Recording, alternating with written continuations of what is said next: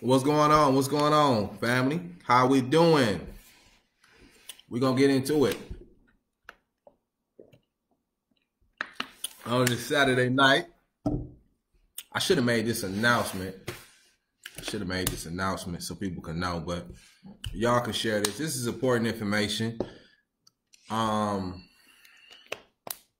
felt like I needed to do this actually. That's why I wasn't planned, but I feel like I need to get this information out because I have conversations and I talk to people all the time, and this is an important subject. I'm gonna get right into it pretty soon, but we have a lot of people. Well, at least in my circle and people that I talk to, there's a lot of people right now that have been blessed and that's getting thousands of dollars. They're getting 20,000.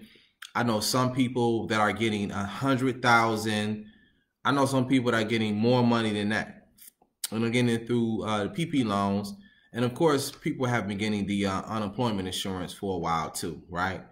That's not really a big concern in that regards. I would hope people will try to be responsible with some of the money that they've been getting. But I want to talk about the PP loans, okay? So I'm going to get started with that in 30 seconds. I'm going to talk about what's the PP loan, the qualifications. All of this is information that's provided on the internet. But of course, some of our people don't necessarily look up the information. Tell you how they qualify you, right? How they qualify you, how they give you the money, what you need to do, right? And then I'm going to tell you also what you need to do in regard. They're going to tell you what you need to do to get forgiveness, but I'm going to also tell you what do you need to do in order to have on books a legitimate business, right? I'm one of the few that actually do have a small legitimate business, and I'm going to tell you about taxes as well. Some of the things that some people may not be telling you, because I know some of these people are getting the PP loans for you and they telling you all you need to do is X, Y, and Z, but they're not giving you the full all around information that y'all need, okay? Some of y'all, I wish I would have put this out earlier. Some of y'all, it's too late. Some of y'all already just messed up, okay?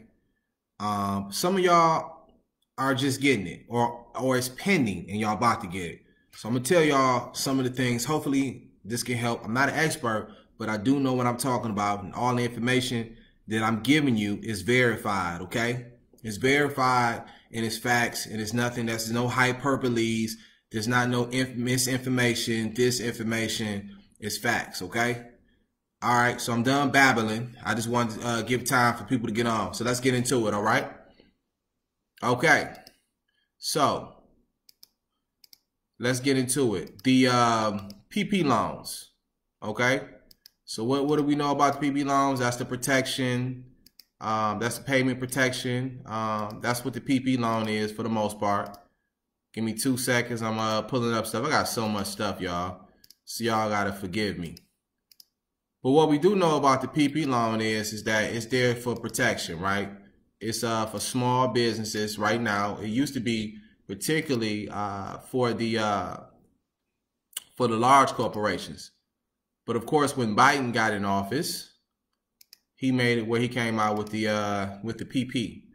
So that was a beautiful thing, right? So now we have access to get the money. But the thing of the matter is that we have issues in regards to what are the qualifications to get the PP loan, right? So basically, how do you qualify? So how do people qualify for the loans? Well, first you got to have employees. You're supposed to have under 500. First of all, can y'all hear me? Can y'all hear me loud and clear? Give me a thumbs up. Hey, D. Hey, serial. That's another serial entrepreneur. Can y'all hear me? Let me know y'all hear me. Let me know y'all hear me so I can go. Okay? Like I said, I'm just doing this off the fly. So if it's not as structured, please forgive me if it don't flow as smoothly because I haven't planned this. This is something I just thought of. I just want to do it while I got time because I'll be busy a lot. Okay? But the government allocated roughly about $284.5 billion for the PP funding recently. And the businesses that qualify, as we know, are small businesses, first-time borrowers. All right, so if you got money in the past and you was one of the people that was fortunate enough to get the PPP loan, they're not going to allow you to get it this go round, okay? But you need to have at least 500 or fewer employees. You got to have proof of a PPP funding that's necessary to sustain your business through current economic issues. And you also got to have proof of operation since at least February 15th to 2020. So for those, you wonder why people who's helped y'all, who were helping you, ask you for a bank statement in February, because they want to know that you at least was operating since February 15th and that you're still operating. Okay, so that's very important. But we're gonna get deep into it. I'm gonna go a little deep, and I'm gonna talk about a couple of things, right, in correlation to this as well. And then the second time borrowers, you got to show that you had 25% or greater reduction in revenue. You got to be operating since February 15, 2020. Your business must be still open and operating, and your business need to have at least less than 300 employees. Okay. Now, they do got forgiveness. Okay, but like I said, we're gonna get in deep into it. All right. So here's the most important part. So y'all got what I said, right? You got to have less than the first time. You need 500 or few. Second time, 300 or few as far as employees. Because remember, this is about payment, right? This is about payment protection. Excuse me. All right. And you got to be operating at least since February 15th. How they qualify is the tricky part. How they qualify you is that they're paying you for 2 months and a half. Okay. They're basically paying you 2 months. They say 2.5 times, but they're basically paying you for 2 months and a half. So let's say, for instance, let me pull out my little quick calculator. Let's say, and this is what people were doing now, okay? Let's say, for instance, you say you made 100,000, okay?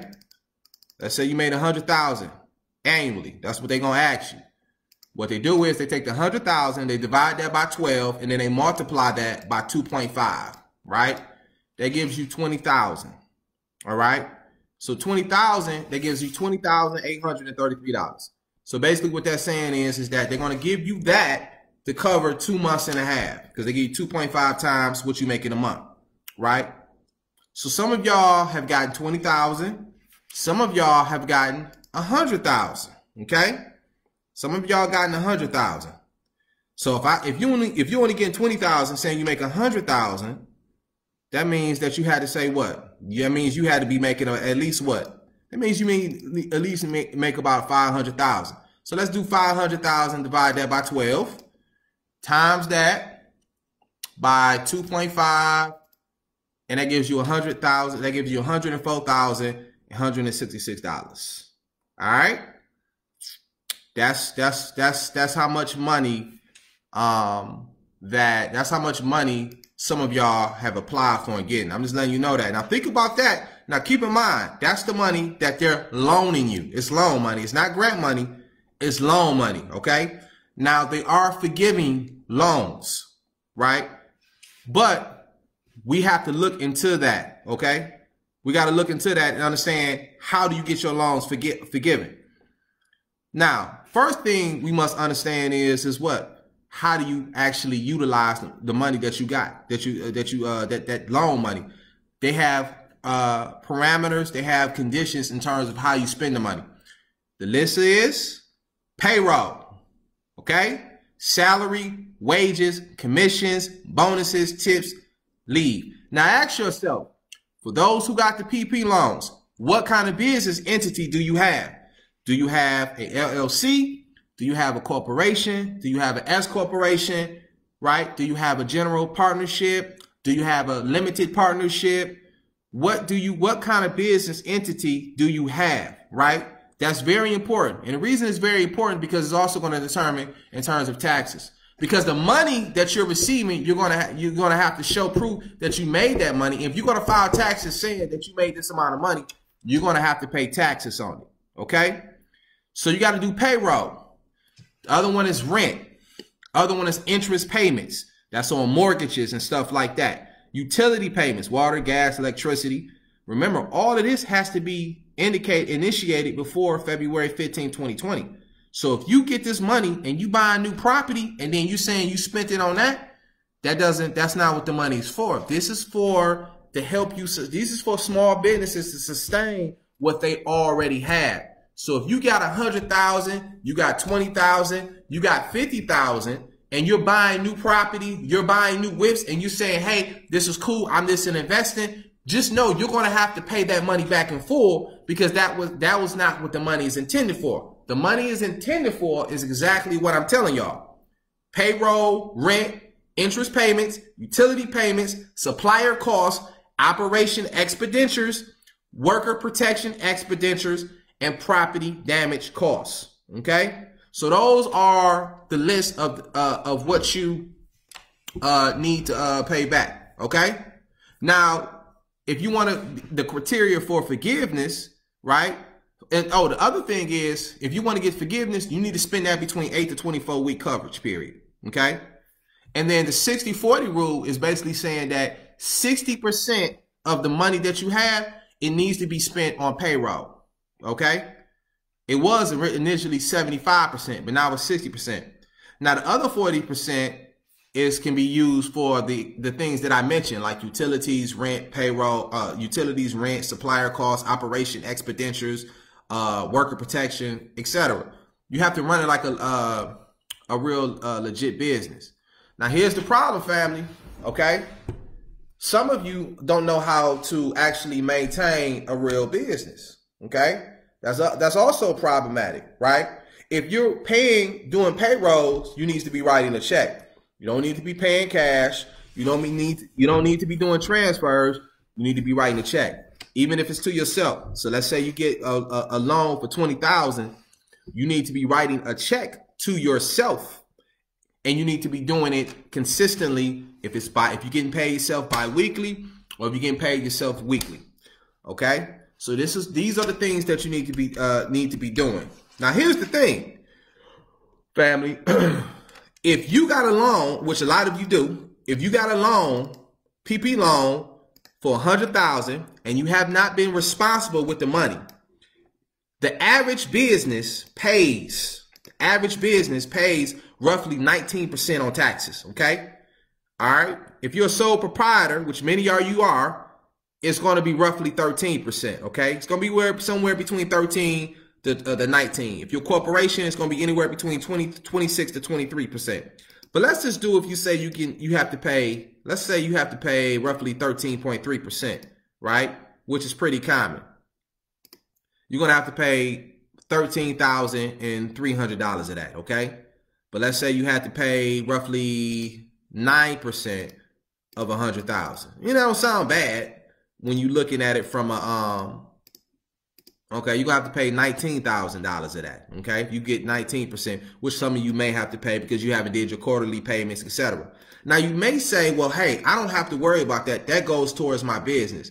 If you are LLC, which many of you got, and you only have one member, meaning you're the only owner of the LLC, that means it's a single member. That means it's a disregarded entity, meaning that it's a pass-through taxation.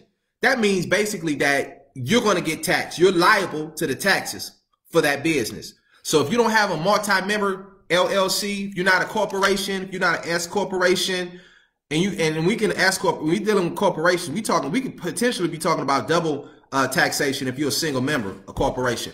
But if you are an LLC, and more than likely you're one member, how the IRS is going to view you as a sole proprietor. You're a disregarded entity. So that means is that whatever the taxes that you owe on the money that you got to report. I'm sorry, if you got 100,000, I'm sorry, you're not reporting 100,000. You're reporting 500,000. I'm mistaken about that. So the taxes that you're going to have to pay on that 100,000 that you receive, that you're liable to, I'm sorry, is $66,500. Let me repeat that again. It's $66,500. So for those of you who have received 100,000 in PP loans, you're going to have to pay back at least 66,000 of that money. Okay, $66,500. Taxes is high unless you got a hell of a CPA. You got to do some serious deductions on that. But you're coming out some chunk. All right, I'm just letting y'all know that. That's the same that goes for the 40,000, etc. That's some cho that you're going to have to kick out. I'm just letting y'all know that right now. So I want y'all to be conscientious of that. And if you, especially if you're an LLC, I don't even know how y'all even pulling that off, because that means you writing checks left and right. If you're an LLC and you're a single member, you're going to have to do some major maneuvering around that. Okay? So keep that in mind when you're talking about doing that. Now, for those who have the business, again, remember to write yourself a check and pay yourself and your staff. Do it that way and do it consistently, whether it's on a weekly basis or a bi-weekly basis, and do it from a business account. Do not use your business account for casual spending. Do not use your business account to buy Rolexes, to buy gear. You can do certain things for business trips. You can have a dinner, and you can do vacations where you can have a business trip, because people write it off in taxes all the time. But it has to be very coordinated. You have to have a balance sheet. You have to have a cash flow sheet. It's really, you got to run it like a legitimate business. If you do not do that, you're going to have to pay that money back, and you also can get hit for tax fraud. Okay? They know what they're doing, and they know some of you are making up these businesses so they can set you up and put you in a compromising situation. I want y'all to be very aware of that, okay? Now, here's the other thing. I hope I explained and put everything in general context. But again, if you want to be forgiveness, 60% of your income must be, 60% of the loan must be spent on staff, on employees, okay? And if it's just you as a single member, then it needs to be majority of you on yourself. If not, you will not get the money. You would not get the forgiveness. You'll have to pay it back. You not only would have to pay that money back, but you also would have to pay taxes on that money. So you get hit two ways. You got to pay the money back, and you got to pay taxes, because you reported to get that money that you made $300,000, $500,000, $600,000 that year. Okay? See what I'm saying? See how they get you? The feds have a special unit, family. The feds have a special unit specifically, right? Specifically to monitor and get people who's getting the PP loans, for PP loan frauds or whatever. They say they got enough work to last them for over 2 years, family. Okay? All right? So don't fall for the trick bag. Be smart and be educated. I know some of you already have been irresponsible with it. Some of you have not. Okay? If you're going to use it the right way. If you don't use it that way, you're going to use it to up your business and invest. Okay, well, make sure you double up. So when you have to pay that money back, you can afford to pay that money back, and you can afford to pay the taxes that you have to, that you're liable to, because many of you are a single member LLC, which is a disregarded entity. And again, that means basically that you're not protected, because when people think about LLC, they think they're protected. Yes, you're protected against lawsuits, and yes, you're protected against lawsuits and things things of that nature. You are protected in that way, but your assets is protected in that way as well. But you're not protected in terms of taxation.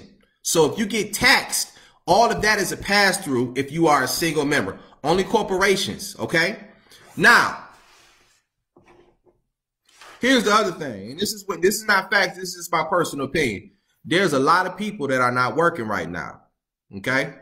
Employers are having a hard time finding workers, and in fact, they have raised the employment hourly rate, which is good. It just to show you how much we live in a very capitalistic society.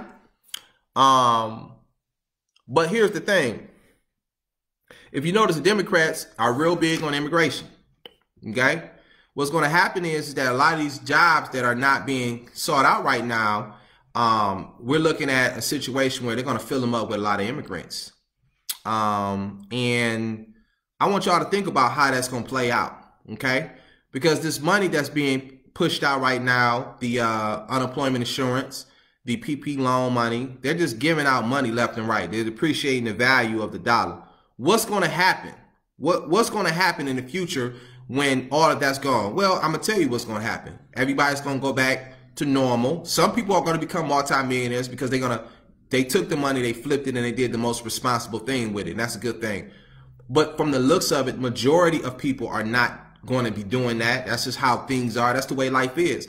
And the government loves to exploit and take advantage of people's ignorance and really poor people's, happiness, right? I mean, you give a poor person opportunity to get $20,000-$50,000. You think they're going to turn it down? No, they're going to take the risk because they don't have access to that kind of money all the time. So it's a lot of money to them, but it's a trick bag with that. And what I'm saying is that when these jobs are getting filled by certain people, which a lot of them is going to be immigrants, because I see that they're passing bills, and you notice the bills that they're trying to pass.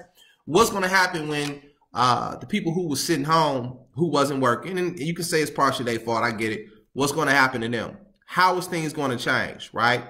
Welfare. I mean, we're living in a remarkable time, whether it's for the better or for the worse, but it's really a case study, because we're seeing things that we've never seen before in the history of America in terms of the provisions.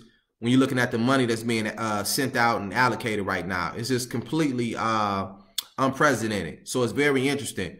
But I just wanted to quickly share my opinion about that. But going back to what I was saying about the PP loans, family, make sure for those of y'all who got it, and there's plenty of y'all who got it, be responsible, follow those guidelines. If you haven't followed those guidelines and you've already spent some of that money, and you one of those people that I'm referring to that's got 50,000 and up, just know you're going to be paying roughly close to between 30 to 60,000 in taxes, and that's on the low end, because that means if you got that much money back, think about it, 2.5 times. That means that whoever did it for you, if you didn't do it, they reported that you made about $400,000 to $500,000 on that application. And if you're a single member LLC, which a lot of you are, that's a pass-through taxation. That means that you're liable for that, and that's something that's going to be over you. Okay. So I'm not trying to do no scare. I'm not trying to shit on your parade. I'm just trying to make you conscientious of what you're looking at and what you're facing, because somebody got to tell. I see all these economic people, and I'm not shitting on them, but all these people who do economics, I don't understand why I got to come out and do these videos. They should be telling you. There should be plenty of information out there warning our people that don't get yourself in a trick bag trying to get all this money and not be prepared in terms of how to utilize it. And I'm not saying not to take the money for some of you. If you got a plan, you know what you're going to do, go ahead and do it. But make sure you're responsible with it. Don't go out here traveling all across the world, buying new house. I know people that have bought new houses, okay, off that. That's not what we're doing, family. That's not the right way, and they're going to get you.